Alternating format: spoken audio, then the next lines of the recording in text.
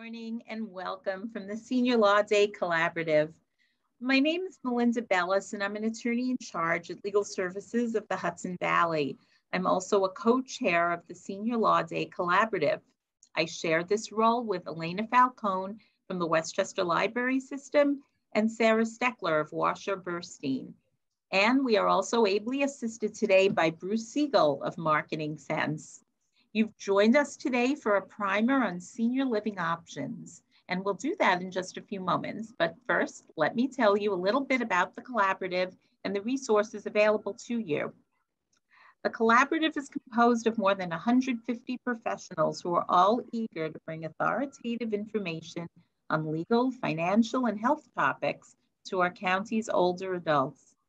We make available educational workshops throughout the year, as well as brief one-on-one consultations with collaborative professionals.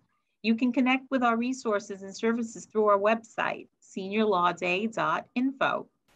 The site is a resource for information on legal and financial topics addressed by the collaborative. In fact, you can go there to watch the video recordings of prior webinars, access printed reference materials, such as our annual updated elder law Q&A, and send us your questions on any topic of concern to older adults. Just look for the Ask Us button on the site. Send us your contact information and a rough outline of your question, and we'll work promptly to connect you with the needed expertise. And now a few points about the format in which we're working today. This Zoom video conferencing event is being recorded with the aim of posting the recording to the Senior Law Day site. You as participants are muted. However, you can ask questions via the Q&A box on the bottom of your Zoom window. We may not be able to answer all questions that are posted, but unless you choose to ask anonymously, we will work to follow up via email. You could also save your question for that Ask Us button on the seniorlawday.info website.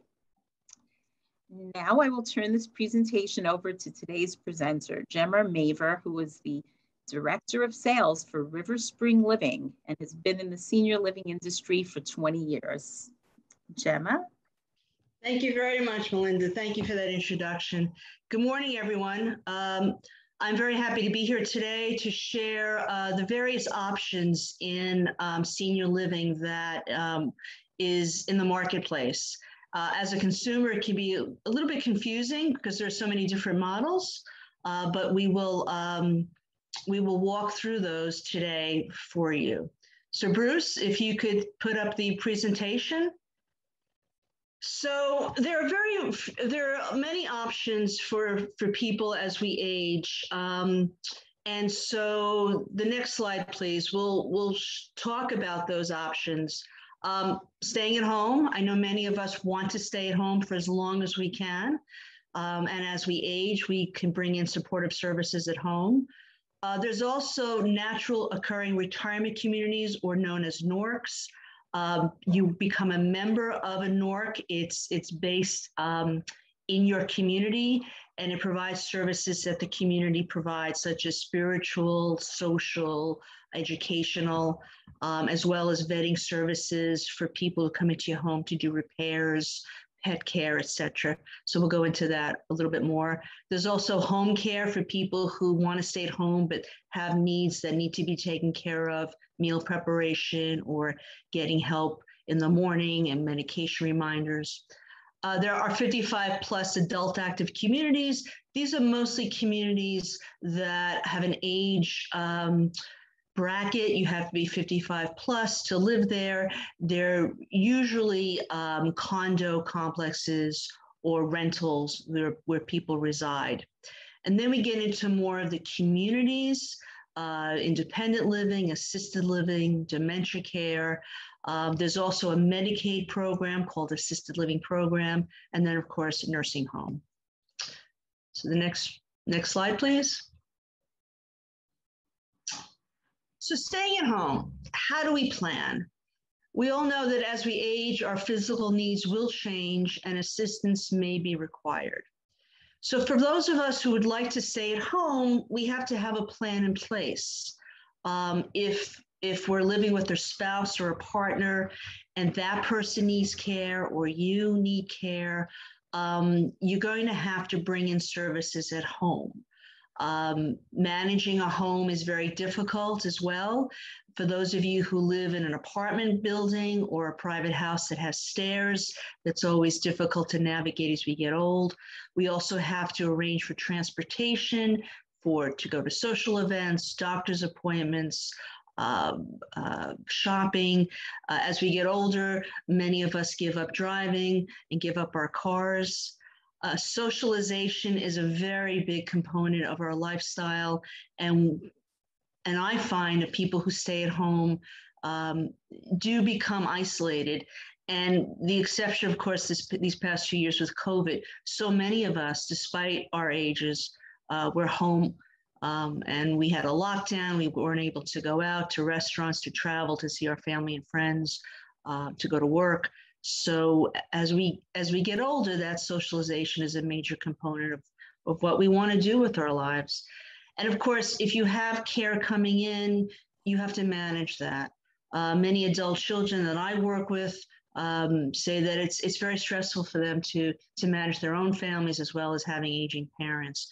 So all of those things that are the components of staying home is part of your planning process of, do you want to stay in a house that is large and has a lot of maintenance to take care of? Do you have a home where you have stairs, either it's an apartment building or a private home? What to do with transportation? Many of us who live outside of New York City, transportation, as you know, public transportation is limited. So we have to really think about, if we stay at home, what's our plan, and how do we go about moving forward with that? Occurring retirement communities are really, it's a grassroots organization, and they do coordinate a broad range of health and social services to help support older adults stay in their homes.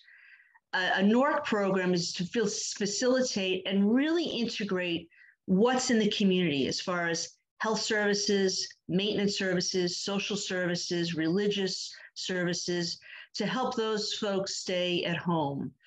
Some of the services that they provide would be, they could give you a list of transportation, whether it's excessive ride or transportation that's provided by your county or your village or town. They'll give you a list of vetted handyman services, so you know that if you need to call a plumber or a painter, that these folks have been vetted and they come recommended by the NORC. If you have a pet and you need some help with pet care, there are people who do that. Home meals or Meals on Wheels, services like that, religious services and social services within the community. So how a NORC really works is, this is by membership. Some NORCs only ask what you could afford to pay for membership. It's very limited membership. Sometimes it's $25 a year, $50 a year. And they will they'll provide some of these services. The NORC that I'm familiar with here, we're in Westchester County in Sleepy Hollow and Tarrytown. It's called ITAV. It Takes a Village 10591, which is our zip code. They have a list. They have volunteer drivers who will help assist people with taking them to doctor's appointments or the hair salon or shopping. And then they have a list of services that they've vetted. You pay for these services other than the volunteer drivers, but if a handyman comes, then you pay for those services. But at least you know you have someone who's been vetted and who comes recommended, and you're not just calling somebody from the Yellow Pages. So a NORC really tries to have an umbrella platform of services for people who want to stay at home, and they really put you in touch with what the village or county is offering as well, as far as social or religious or services that you bring in, home care. So it's really part of a membership, and you can tap into their resources for what you need to stay at home and to stay at home safely. I'm curious to ask the audience of, where you live. Do you live in Westchester County? Do you live maybe in the Northern Bronx or Rockland County? Do you live in a home? Do you live in an apartment? Do you rent? Do you own? I'm curious to see what our our audience where you live and where you live now, or do you live in a senior living community? And are you a member of a NORC within your community of where you're living? Okay. So then live in okay, so I'm getting, thank you, Daisy, for your response. You live in a co-op in Yonkers? Okay. So we can go to the, so we see that 7% of our audience rent, 87%, wow, own a home or an apartment. 7% live in a senior living community. And I don't see anyone who's a member of a NORC from our audience right now. Okay, thank you. So the next slide, please. Home care. So as our needs change, home care provides home health aides to come into your home to provide assistance with what we say are activities with daily living, such as if you need help getting in the shower, getting up in the morning with getting dressed, just getting started. They can, home health aides can remind you to take your meds and when you take them, your medications, but they are not allowed to pour those medications. So you can have a family member set up a pill box for you, or a registered nurse would come in to do that. Just keep in mind that home care services are privately paid. For those of you, it would be interesting to see if any of you have long-term care insurance. Now, this is not Medicare and supplemental. Just to be clear, Medicare is your medical insurance. That covers your hospitalizations, your doctors, your tests. And supplemental pays for the 20% of what Medicare does not pay for. Medicare usually covers 80%, and your supplemental covers 20%. But when you're living in a place, whether it's a home and you bring in services or assisted living, these are all private pay options. And we'll talk about long-term care in a moment. I'd be interested to see how many of you do have long-term care insurance. Gemma, excuse me one moment. We have a question. There's a question asking if we have a list of NORCs in Westchester. I'm sure if you go on natural recurring retirement communities and just put a zip code in, they could help you. Also, the Senior Department of Programs and Services, I believe it's based out of White Plains. I'm sure they have a list of NORCs in the area.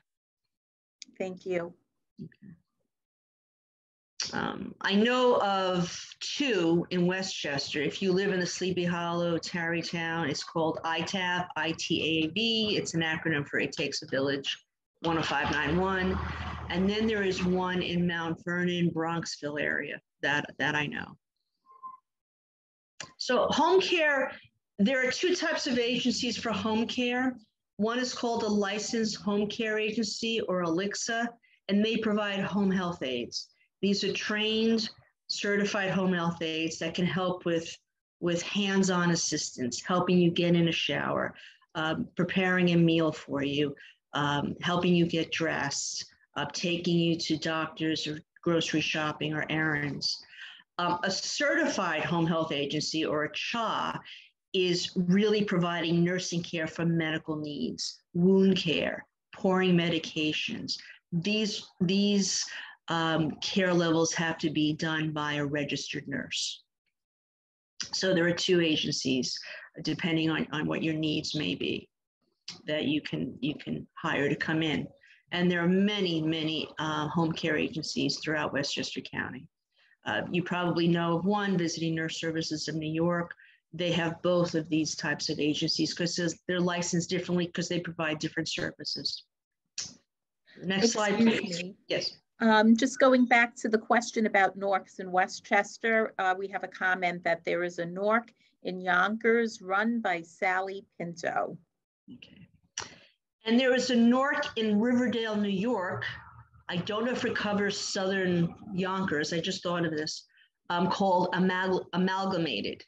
It is in Riverdale, New York. Long-term care insurance. So long-term care insurance is private insurance that you pay for. And it does help pay for home care services, assisted living community, nursing home. So how it works is you purchase an amount of money for a period of time.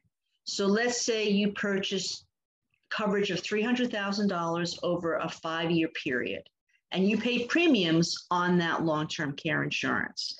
And so what happens is the older you get, the more expensive the insurance is. And insurances vet you. So if you have any preconditions, medical conditions, they could turn you down. This is separate from your medical insurance. So long-term care does help pay for some of those services. It works in this way. They will pay you a daily benefit out of that chunk of money that you purchased of $300,000 in coverage, and they will pay up to $200, $300, $400 a day of what your needs are. If you need 12-hour care at home, if you just need 2 hours at home, they will pay up to a certain amount. And the insurance companies do send a nurse to evaluate you. And usually you need help with at least 2 ADLs to qualify to collect on your insurance. Either it's dressing, bathing, medication management, meals, transferring, helping get from a sitting to a standing position. And so I'd be curious to see how many folks do have long-term care insurance. And it's only for a period of time. And once you've exhausted those benefits, you've spent that $300,000, then the coverage ends. So long-term care it's not an inexpensive proposition. On average, people can pay from $3,000 to $10,000 a year for premiums. Once you activate the insurance, once you start using it, then the premiums are dropped. You no longer have to pay for those premiums. Interesting tidbit about long-term care. This product came out probably maybe 30, 40 years ago in the marketplace.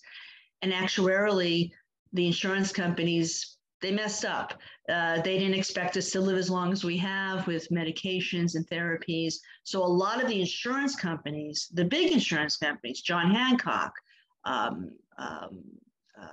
Kinesco, which was in Florida, now it's owned by another company, they pulled out of the market. They were no longer offering long-term care to new policyholders, but they had to honor the current policyholders.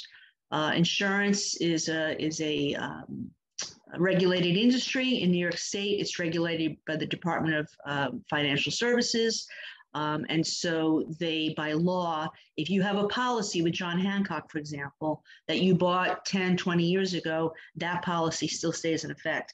But John Hancock is no longer offering these policies because they started to lose money because people were living longer and they didn't expect people to use as much long-term care as they have. Excuse me, we have a question asking if you have any recommendations for what firms you like for long-term care policies. The marketplace has changed. I would consult with a long-term care insurance agent. They can shop for you. They can show you different models, different pricing, different purchase plans. Personally, I bought one for myself 12 years ago, and I used a long-term care agent or broker that specializes in this insurance. And she showed me 4 or 5 different plans, and we came up with the best plan for what I needed, what I thought, for my future, what I would need. So I would suggest contacting a long-term care insurance broker or someone who specializes in this insurance.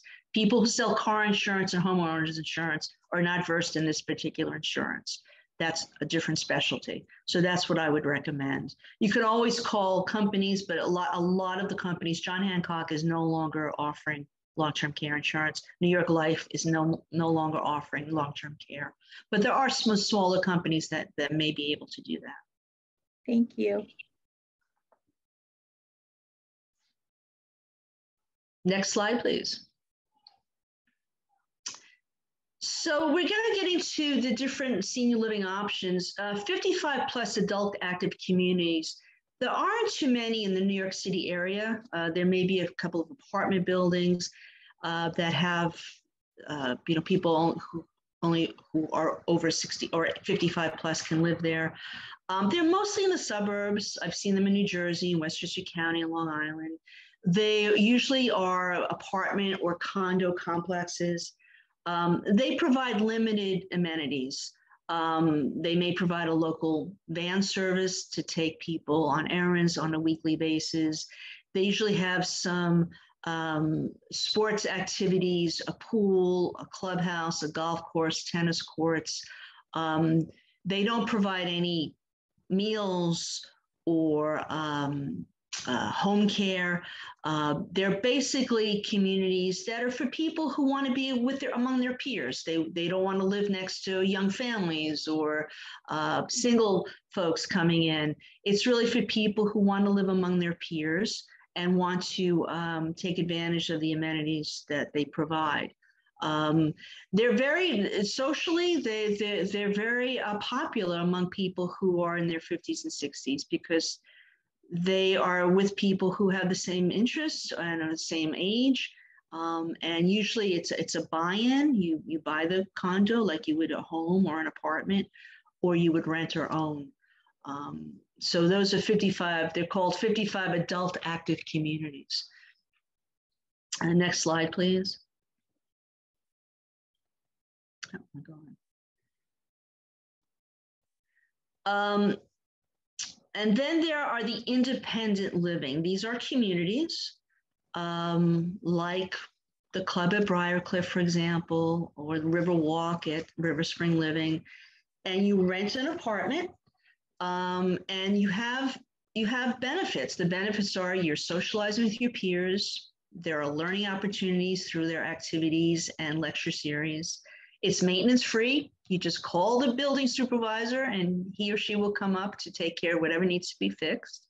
You have a full support staff there. You have an administrative staff, you have dining, you have facilities, you have housekeeping. And usually it's an all-inclusive cost. And I'll go into that a little bit more.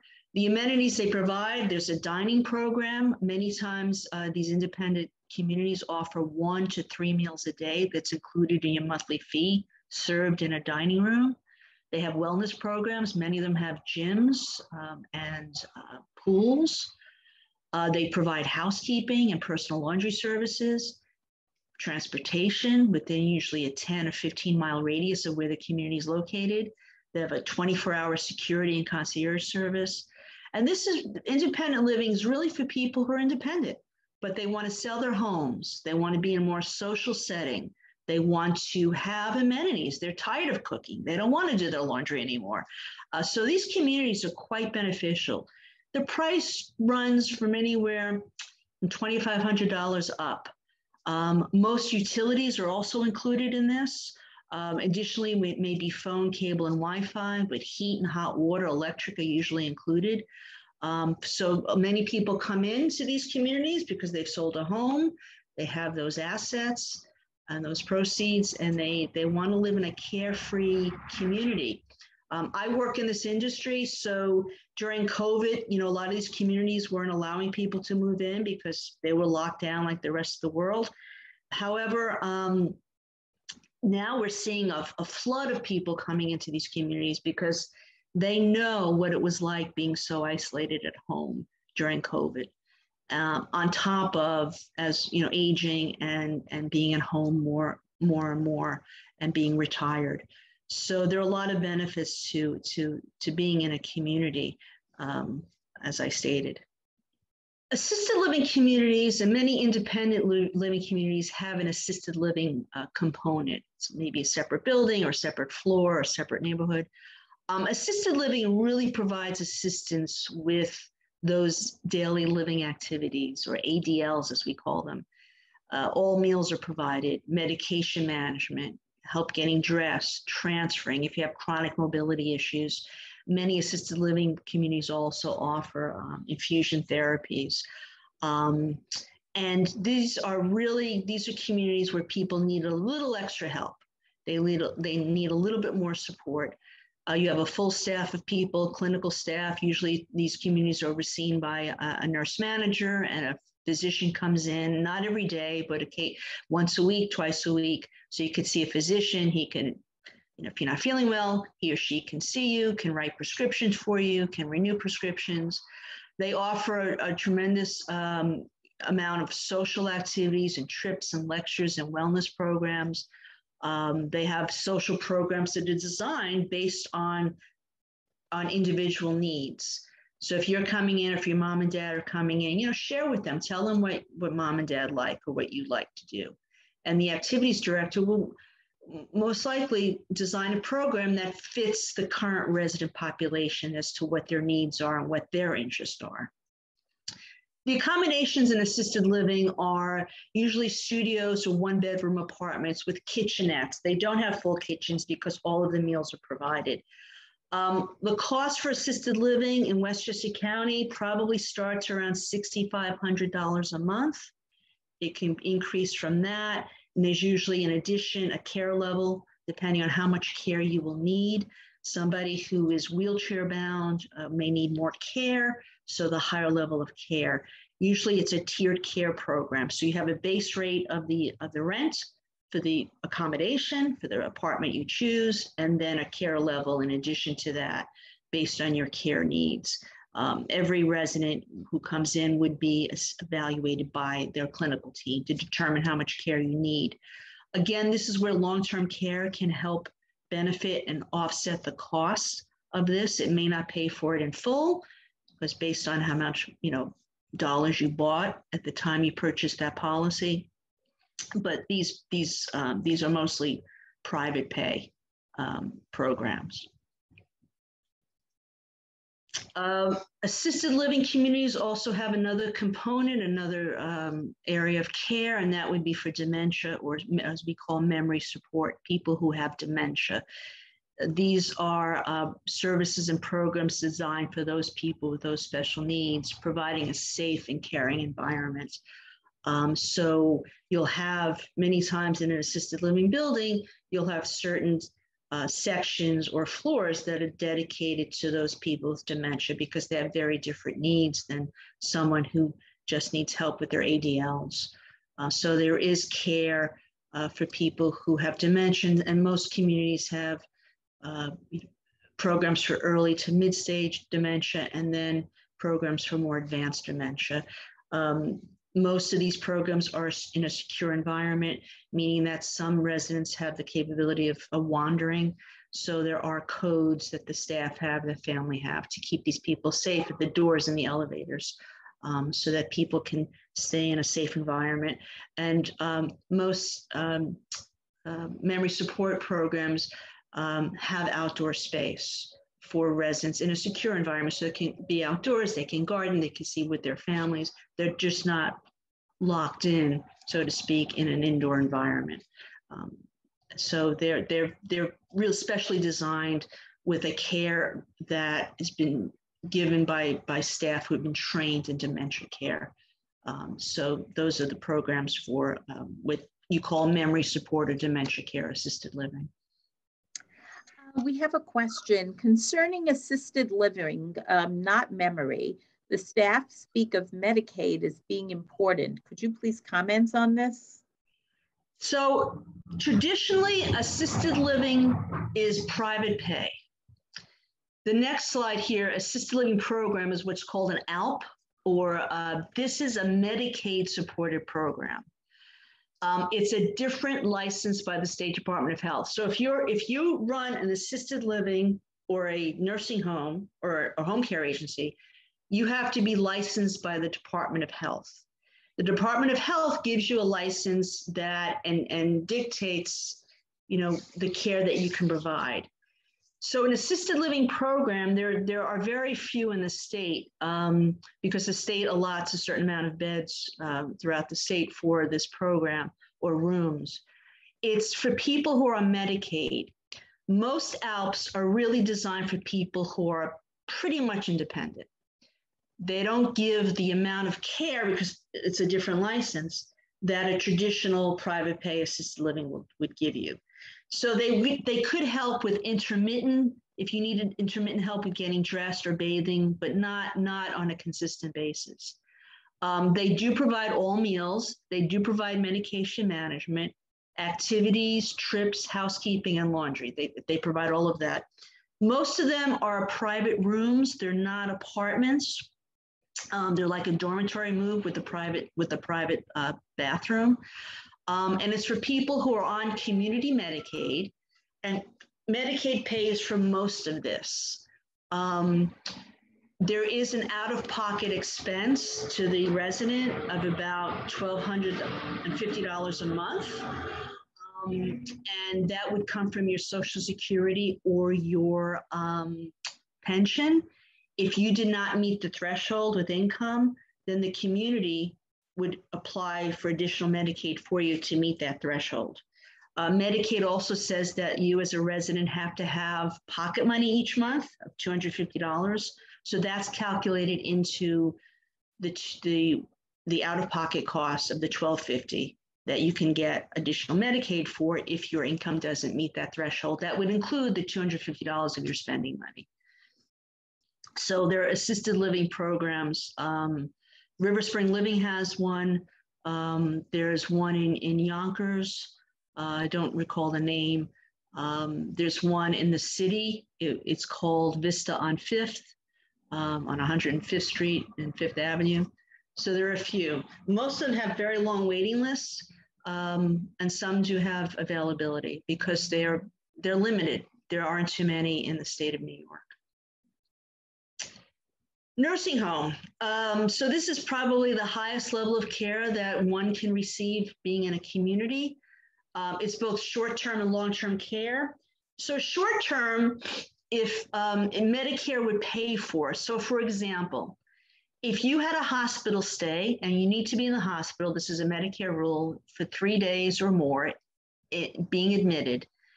And let's say you've had a knee replaced, or you've broken a hip, or you've had a bout of pneumonia, and your doctor is requiring you to be discharged with subacute rehab. Medicare will pay for your rehab in full up to 20 days. Above the 20 days, Medicare pays about 80%, and then your supplemental insurance kicks in the remaining 20%. So that will take you from the 21st day up to the 100th day. So after that, then you pay privately. But if you have plateaued in your rehab, let's say you plateaued after 8 days or 32 days, then that's judged by the physical therapist and the people at the rehab center, and then you're discharged home. Long-term care are for those residents who really need 24-hour skilled nursing home care. And usually that is done on a private pay basis, or Medicaid will pay for you. But just keep in mind, Medicare is a short-term reimbursement for subacute rehab. The next slide, please. These are just some resources as we're coming to the end of the presentation. leadingage.org, there's also leadingageny.org, is an organization, it's an advocacy group that represents senior living communities. Great resources, great articles on their website. And then AARP has a wonderful website about caregiving resource center and staying at home and some of the challenges and where you can look for some supportive help. But these are good resources just to go on their websites, just to look at. Leading Age also deals with the government and what's going on with issues relating to seniors and Medicare. So there's some very good articles about this, about the senior environment and how it affects state and local governments, as well as what's going on in Washington. So I'm going to open it up to questions. I think that ends the overall view. This is Senior Living 101. I know I gave you a lot of information, but there's a lot of resources out there where you can get additional information.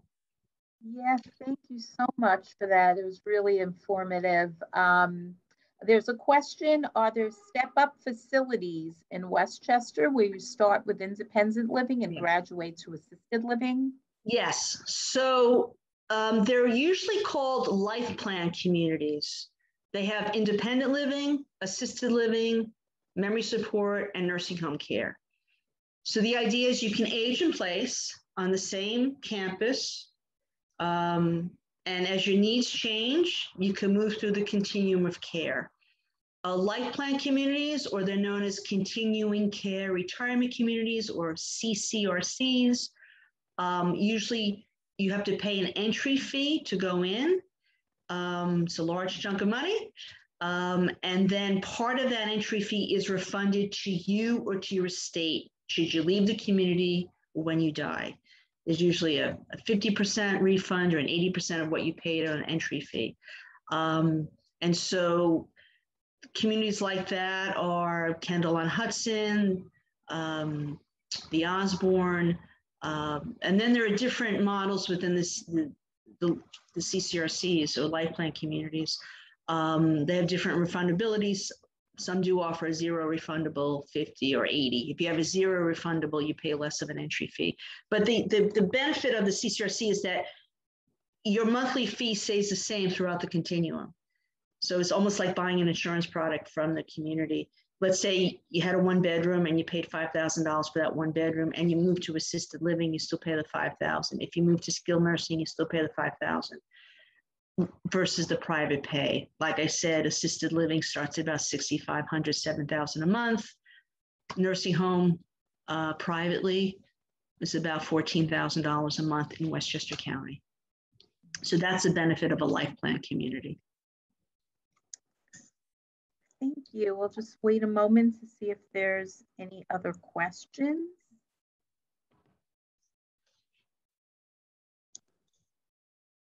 Oh, there's a question. Does life plan accept Medicaid? No, life plan is fully privately paid for. Medicaid, if you're on community Medicaid, you can get home services, home health aides. You can find an ALP or an assisted living program, or nursing home care. And another question, in assisted living communities, how are residents notified of increased costs? Is there any protection from increased costs? That's a very good question. Most communities, independent and assisted, do raise their monthly fees on average 3 to 4% a year. So that's a good question. When you're looking at an assisted living community, you're going to meet with a marketing person who will, go over the costs, show you availability, introduce you to staff, maybe meet residents. That's a good question you should ask. Historically, what have your increases been? And what are you projecting for the next year or so? Assisted living and independent living costs of running communities increase, and they do pass those on to the resident. I think that is it for the questions. Gemma, thank you so much. This was really wonderful. And I believe, Bruce, you can confirm that this should be available on the website on like Friday? Yes, it will be available by Friday, but Melinda, we do have one more question. Oh, I missed it. Okay, got it. What about alternative long-term care insurance? Membership plans for 3 months and then off plan for 3 months? Can you explain? I'm not familiar with that. If you're buying a long-term care policy, it's for the amount of time and the amount of money you purchase. Now, there is a waiting period. Maybe that's what the person who's asking the question. Usually there's a 90-day waiting period. So if the first 3 months you need care, the insurance company will not pay. There's that waiting period of 90 days. So most policies have a waiting period of average 90 days. Some offer 60, some offer 120. Also just wanted to jump in and say that our next webinar on December 1st is on long-term care with and without insurance. So it's possible that our speaker, Deep Mukherjee, may have an answer to that and other questions. So. Thank you, everyone. Thank you, Bruce. Thank you, Melinda. Thank you to our attendees this morning. Bruce, we have one more question. Do you know about catastrophe insurance? I don't. That's usually an additional medical insurance. I don't know much about that. Again, you would consult a medical insurance agent for catastrophe. insurance. And if you need that, you have to look at what you have currently, whether you have private insurance or Medicare, and see if you actually need catastrophe insurance, but I'm not familiar with it, no. Okay. Well, if there aren't any other questions, I'm just going to take a moment to share our website. This is where you register right on the second tab for tomorrow. This is the Ask Us button. And then I did want to just take a moment to thank our sponsors, which are listed on the sponsor page of our website: attorneys, financial planners, geriatric care managers, we have a foundation that supports us. And so without that, we couldn't bring these webinars to you. Anyway, well, thank you very much and have a great day. Thank you again. Thank you, everybody. Thank you. And have a nice day, everyone. Have a nice